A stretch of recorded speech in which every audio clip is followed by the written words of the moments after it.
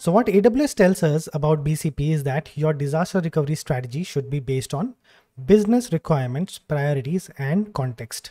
So you might ask me, what is BCP or business continuity plan? So business continuity plan is the process involved in creating a system of prevention and recovery from potential threats to the company. So you might be thinking we'll have a disaster recovery in place and it'll work fine and it'll have no issues, but it's not always the case. I'll tell you a few scenarios or situations where the BCP strategy or disaster recovery strategy can be of very less impact.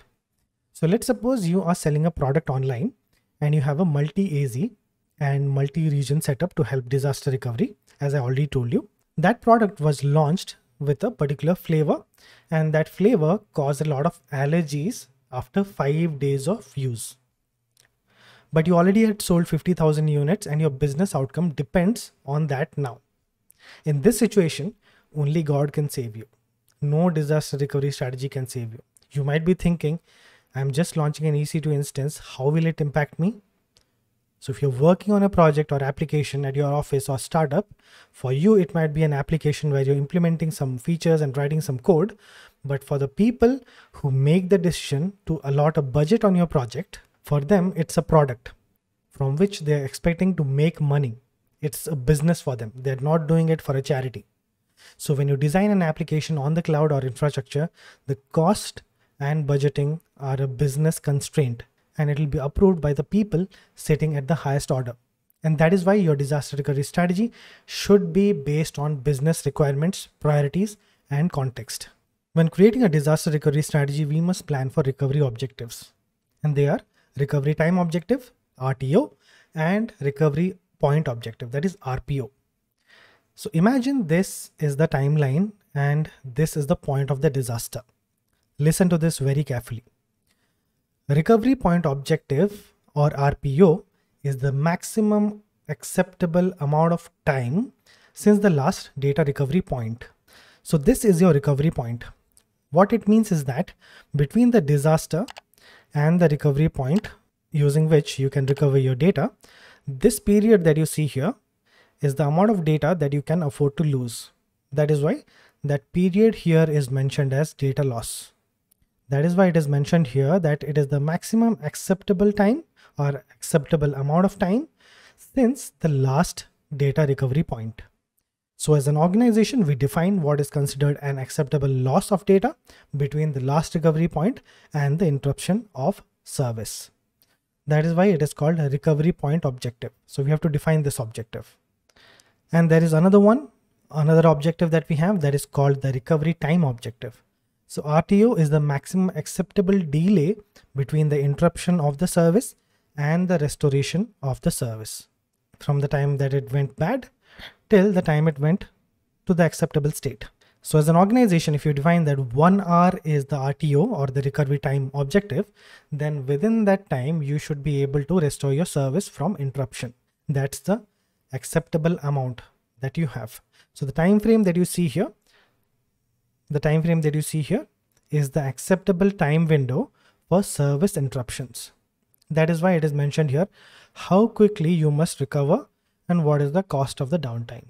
So now that we have the intro in place, let's talk about these in detail in step 7 and 8. So what you see here is the cost and complexity versus length of service interruption graph. So as we know, RTO is the maximum acceptable delay between the interruption of service and restoration of service. But in order to give the user the best possible resolution, the cost to business will remain the biggest differentiator. So you might ask me how? And for that, I'll tell you a very small example here. So please listen to this very carefully and you decide what exactly is the differentiator. So I'm going to give you an example here as to how you should imagine this graph. Let's suppose I give you a device that is broken and I ask you to repair it. And you tell me that it will cost you around $100 and it will take 5 hours for you to get it repaired. Okay, that's good, but I want it to be repaired much faster. So I visit another shop, a person, and ask him to repair it.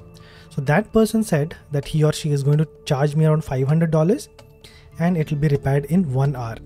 So this is very good in terms of time, but I don't have $500. So it's something that my business cannot afford. So I visited another repair shop and he said, I'll charge you around $250 and it'll take you around 2 hours to the repair to be done. So that sounds reasonable, isn't it? Based on the time and cost it provides me. So now tell me, what was the deciding factor here? Was it the cost or was it the time? Yeah, it was both, but in consideration with my business outcome. So I can afford to pay $250 and wait for 2 hours of service interruption. That's the maximum acceptable delay between the interruption of service and the restoration of service. And this is your length of service interruption in time scale. And this is the amount of cost and complexity of the process to bring the service back to life. And this is the cost of business impact.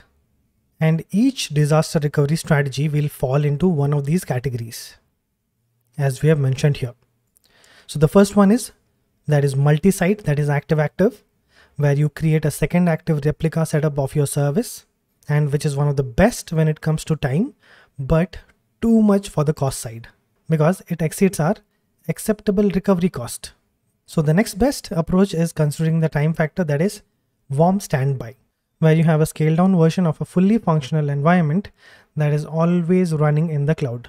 This is optimal for disaster recovery, but reasonable on cost as well. Next comes pilot light disaster recovery strategy.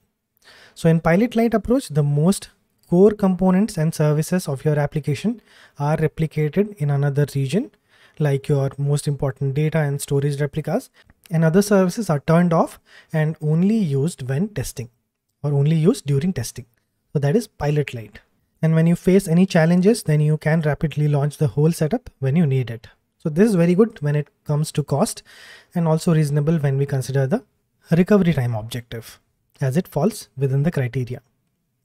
Then comes backup and restore, which is like extreme cost saving, but also provides a very slow recovery time. So here you back up your data and application from anywhere, like other location or on-premise to the AWS cloud for your application usage. So this will surely take a lot of time because you have to set up everything in another location.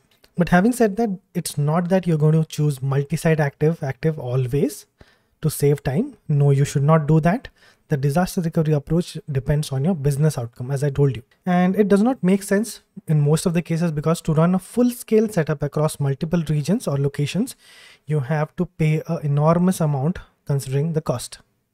So think about what fits best for your business before taking into consideration any of these approaches.